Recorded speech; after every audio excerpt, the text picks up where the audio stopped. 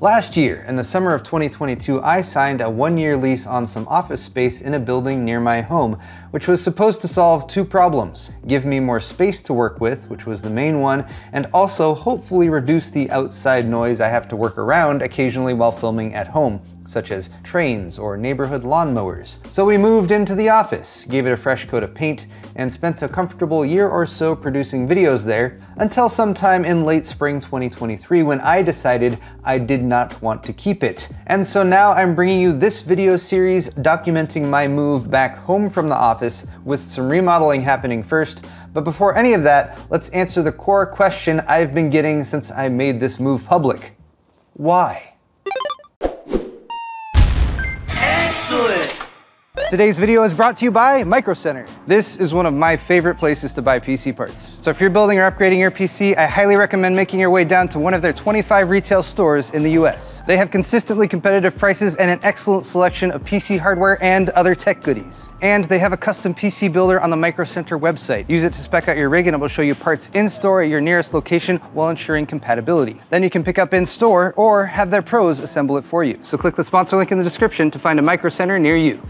So kicking things off with some before shots at the beginning of the first week, day one, or technically day zero, back in late June, this was actually a prep day before I brought any extra help in to speed up the job. But hopefully it's pretty evident that both my garage and my covered side yard that I had so many plans for back in late 2019 are completely piled with stuff, a disorganized mess, and that's one part of the why you do this answer. With my already limited time being split between upkeep on my home and work to improve my office space, the work areas at home became neglected, dusty, cobwebby messes. A bagster bag was a key part of this clear out phase, which Nori helped me set up. It's a big green bag that you buy for 30 or 40 bucks that can fit up to 3,300 pounds of refuse, and then you schedule a pickup that costs 200 to 400 bucks depending on where you live, and they just come by and pick up the whole bag. So a big goal was to dig these cluttered areas out, particularly my side yard, which was largely relegated to storage after COVID hit in early 2020. I also very much needed to make use of this space again for this project. For storage again, of course, as the work I lined up involved upgrades not just to my garage, but also our computer room and master bedroom, which were scheduled for renovation as well. Fortunately, I got a lot done on day zero, knocked down many spider webs, busted out the Sawzall to break down some plywood that was obviously haunted, cleared out some old cabinet doors that I had intended to reuse, but COVID happened, although I did still save the drawer slides. They were just infested with earwigs, which was kind of gross. Oh, and I bravely killed multiple black and brown widows so Joe would have a safer work environment on day one. We're beginning day two? We started with day zero, so now it's day one. We're gonna take this space out here, which has been not completely emptied, but is mostly empty. And we're gonna fill it up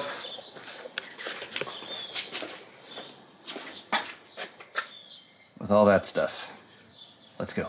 I was amazed and a little embarrassed at how much stuff was still in my garage, even though I had relocated a lot of it to my office, but having Joe there to help made things proceed much more quickly.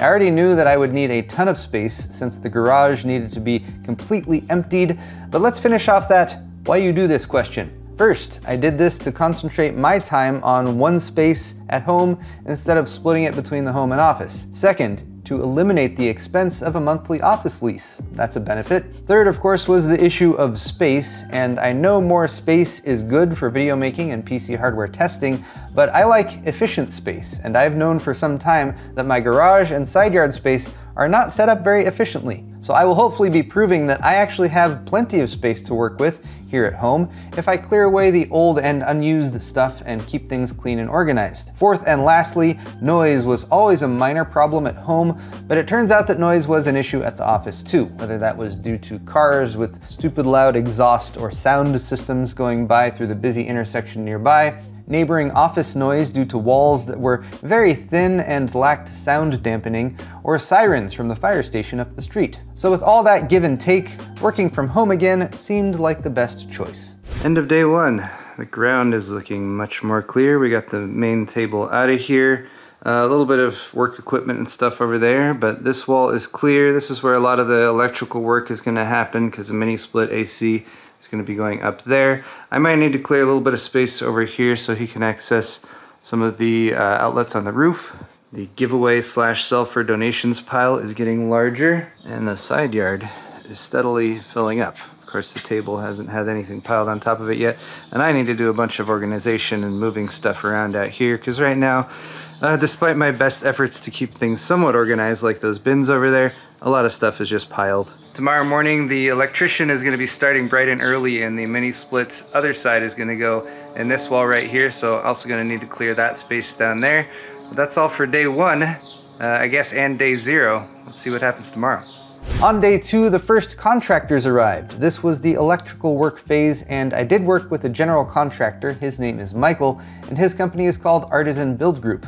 He also handled a lot of the work that I had done back at the end of 2019 and the beginning of 2020. So while Joe and I continued to clear the garage, making good use of my new shop vac among other things, electricians Daniel and Fernando started punching holes in the wall to run cabling over for a 60 amp sub panel, as well as relocation of several outlets. The contract work was split into 5 phases, and this video only covers the first phase, the electric work, which is the sub panel, the outlets, setting things up so I can have a dedicated split HVAC unit, and also running wired Ethernet out from my living room through the wall. Phase 2 will be drywall, which involves patching all these holes, and a big job to skim coat our computer room and master bedroom, which if you watched my remodel videos back in 2019 and 2020, you might recall have horrible gobbed-on texture, which we would like to not be there anymore. Phase 3 will be painting, Phase 4 is the HVAC installation, and Phase 5 is going to be a self-leveling garage floor finish with sanding and seal included. But let's not get ahead of ourselves, there's still lots of work to be done before all that. Electrical work continued on day 3 whilst Joe and I finished off clearing out the garage, which is mostly just the ceiling racks, which were still installed but still had stuff piled in them. I also dug up my 500-foot box of Cat 6 cable so they could run the wired Ethernet through the walls rather than doing it not through the walls as I have done in the past. Now, I'm not 100% sure if this Cat 6 cable is going to support, for example, a 10 gigabit signal. It depends on the length. Technically, it's only rated for gigabit. Yes, I should have gone with Cat 6e, but the Cat 6 was all I had, and this was sort of a last-minute add-on when they were running the wiring. I was like, oh, maybe you could do that too. So in one of the following videos in this series, I will actually be testing that Cat 6 cable to see what kind of speeds it's capable of to make sure it actually works. Other than that, I did some electrical work myself because when the patio cover was installed out here, they actually never installed the LEDs properly. So I actually handled that job on my own. This basically makes me a full-on professional electrician now. To be fair, these are actually fairly simple to install, but I am happy to say that I did it right. And the next day when I came back to test them out, I was able to flip the switch, and now I have lights outside. Which of course is something that should have happened several years ago, but since it's finally happening now, feels like a big accomplishment. But I would like to say a huge thank you to the electricians who came out and did the work on my home and my garage. Daniel and Fernando, they were super friendly, super knowledgeable, and they did an excellent job. So here it is, you guys, the after shots. 1 week into this project, and I don't know if you can tell, but it's a bit more echoey in here than it was at the beginning of this week. So obviously the space is not cleared completely. We have a little bit more work to do to start the beginning of week 2. Week 2 is going to kick off with drywall work. So anywhere where they had to cut holes in the walls to feed over to put like a light fixture there so we can have a proper light here over the washing machine area. They're gonna be fixing that up. They might do some stuff back here even.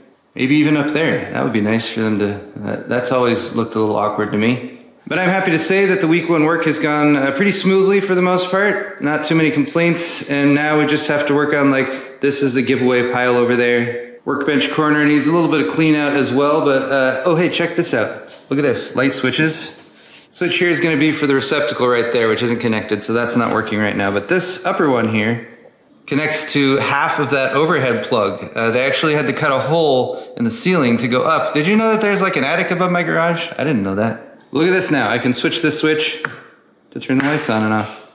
Or at least whatever lights are plugged into half of that receptacle up there. So I'm happy about that, even though it's a simple upgrade. Even nicer, the plugs that were formerly up here, which were not in the best place aesthetically, are now down here. We've also updated them to quads, so we have more plugs available, and we even have an actual RJ45 keystone there for the pass-through over to the main network, so that's cool too. Another set of plugs added in over here by the workbench. And then these 2 switches here for the exterior.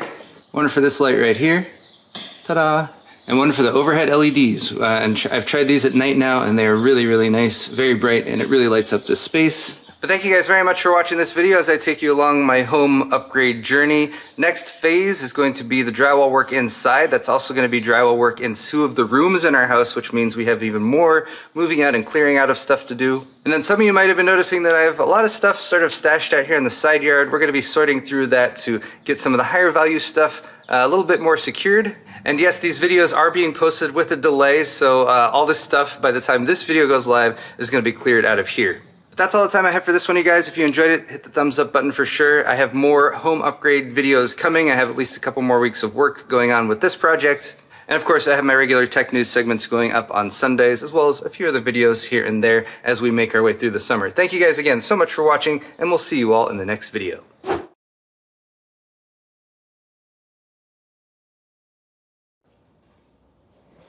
Oh, no you don't, crickets. No you don't, crickets.